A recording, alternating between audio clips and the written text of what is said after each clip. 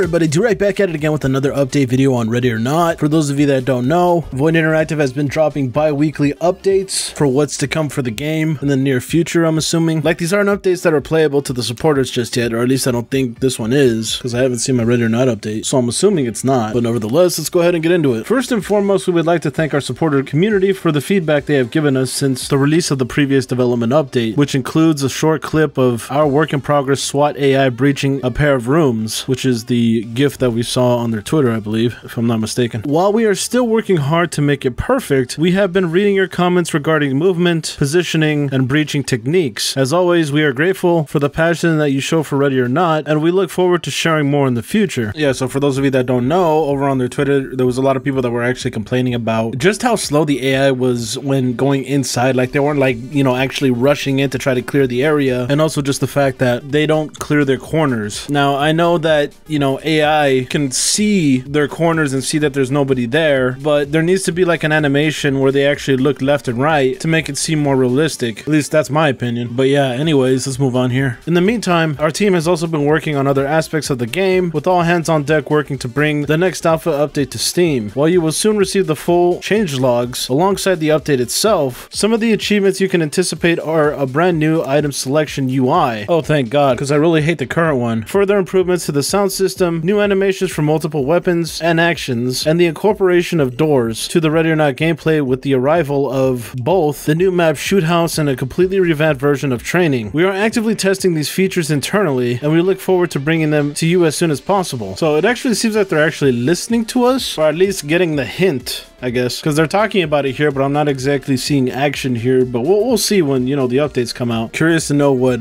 they did with the new multiplayer map that they mentioned. I think it's called Training, but it's really called Goddamn, because they said that they revamped it, so we'll see. But yeah, pushing on here, they talk about single player and co-op level art. On top of all of this, our artists continue to make steady progress with the texturing and lighting of the levels that will comprise of our single player and co-op campaign, prioritizing an intent to create memorable, absorbing, and gritty environments to immerse the player in the world and reality of Ready or Not. We want each of the levels to tell a unique, truly handmade story, and we look forward to sharing art from other levels in the future updates. So yeah, you know, they've been saying this for a while now, how they want to make it so that every level that they have is going to have some type of visual storytelling. But what I really have to wonder is how in-depth it's actually going to be. Like, is it going to be something as simple as you just see a pack of drugs sitting on a table, half open, and then you see a dead body with white stuff on his nose, you put two and two together? Like, is it that type of storytelling, or is it actually something where you have to look closer? Like, the hints aren't that subtle. This being Void Interactive's first game, it's really hard for me to tell if they're actually, you know, good at that sort of thing. Like, the only time that I felt that they were like that was when we first found out about Carcosa. Like, when we initially saw this kind of stuff, a lot of the hints were in front of our face, but we never noticed them until they nudged us into the right direction. That was like the only time that I felt that they were doing decent environmental storytelling. After that, the rest of it was a little more straightforward and in your face. There hasn't really been like a secret that we've not noticed, at least not yet, but ultimately it didn't really lead anywhere because the developers have stated that Carcosa isn't actually fully complete yet, and according to people who have cracked the game, there is no existence of an actual Carcosa in the game, or at least in the version that they have. So it was kind of a bust for, you know, people who put a lot of hours into it. It kind of almost felt like this was just slapped together to keep us occupied because the trailer didn't come out back then. But who knows, maybe it's just not in the game yet. Maybe they got a lot in store for us and we just don't know about it yet. Again, we're gonna just have to wait until the update, so yeah, let's move on here. Today we bring you the last batch of pictures from the meth level. Meth again?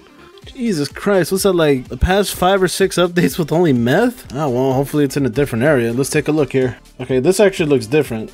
They got here a storage room, likely where the most recent acquired cooking ingredients are held. What is that figure on the wall? I don't know, a spider, I guess? If this is another Carcosa thing, then I'm not gonna even look into it. I'm just too tired at this point. Moving on to the next picture we got. I don't think I've actually seen this area.